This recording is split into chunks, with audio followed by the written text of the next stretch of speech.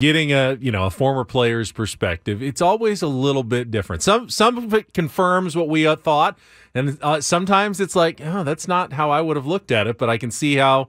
Obviously, when you're doing it every day, it's different. It's like someone talking to us about radio. People listen to our show. They have thoughts on our show. They love to tell me what I'm doing wrong with 13 years under my belt, for almost 14 years under my belt.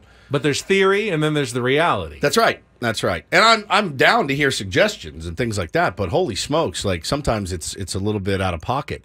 And I think baseball, I've said this before, Brett, and maybe you agree, I don't know of another sport that has more fans that think they know more than a manager, a general manager, an owner even, and a player too. I always make the joke on Twitter. I did it last night. Hunter Brown was pitching for the Astros, and I was in a Twitter debate with a guy, and his whole thing to me was, well, look, man, I mean, these guys, they're swinging for the fences too much. You hear that a lot. It's a good point. In football, you get people know, they should have called a timeout there. Sure. But you never hear a football fan go, you got to run a post. I can't believe they went with that blocking scheme on that play. Right. There's so much more, and fans never talk about everybody, those things. And I'm not going to call this guy out. He's a truck driver, and he was telling me on Twitter, look, they need to go the other way, like Tony Gwynn did. And I said, for the love of God, you got to stop using Tony Gwynn as somebody that you can emulate, because Tony Gwynn was one of the 5 best hitters in the history of the game of baseball, right? Mm-hmm. And Hunter Brown throwing 100 miles an hour, and I tweeted like, guys, it's simple. Just go the other way. It's not. It's not easy. I had another guy say, well, the velo does the work. You just got to get the bat on the ball. And I'm like, go to Boomers in Vista. Put a quarter in the machine. Put it on 65. And you start serving balls to right field. It's just not that easy. Add 35 miles and then an hour. add 35 to it. It's just not that easy, man. It's just not. Of course it is. It's simple. Well, for you. For Brett, it was. For you, it was. Okay. I, like anybody else, I sit on my couch and occasionally yell at the TV. But then I catch myself and say, I'm glad there's not a camera in this room because it would be humiliating. Fans are fans, man. And I've learned to appreciate fans. And instead of getting outside the bubble and yelling at talk radio, because, in a logical sense, in the way it really is versus what a fan that calls in to talk radio is night and day. It's nothing. But fans are what make this world go around. Sure. The debate. The silly debate sometimes. The maddening, infuriating debate. They go the other way, swinging for the fences. Just be like Tony Gwynn. He's trying to throw too hard.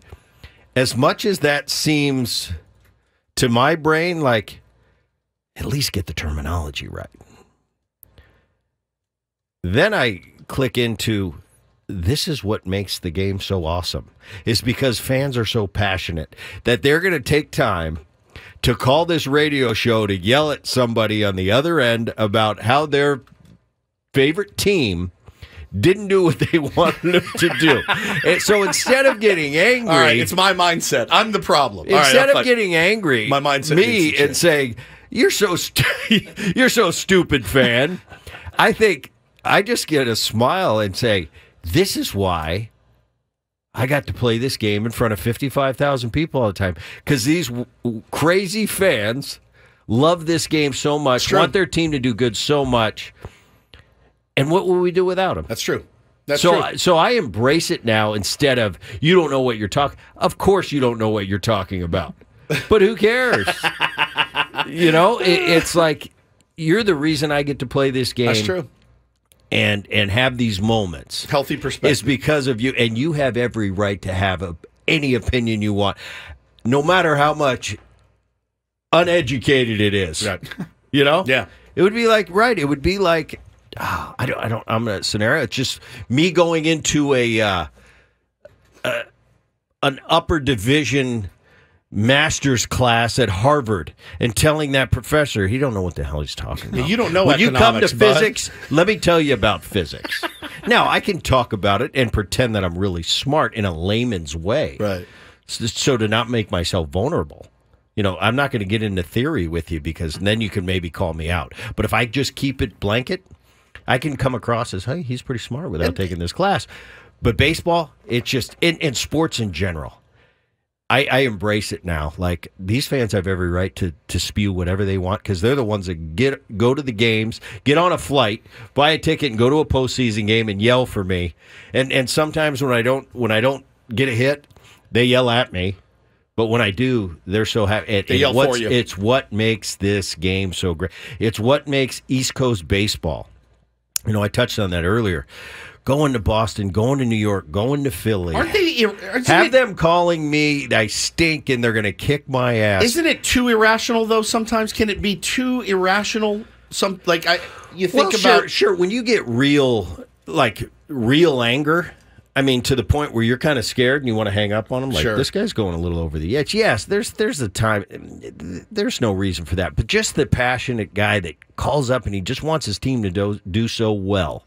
I think that's just being a real big-time fan. Sure. And what would we do without those guys? If we just cut everybody off that doesn't know anything about the sport and can't talk on a high-level baseball, how many guys are going to come to my game? It's true. I'm going to be playing by myself. It's true.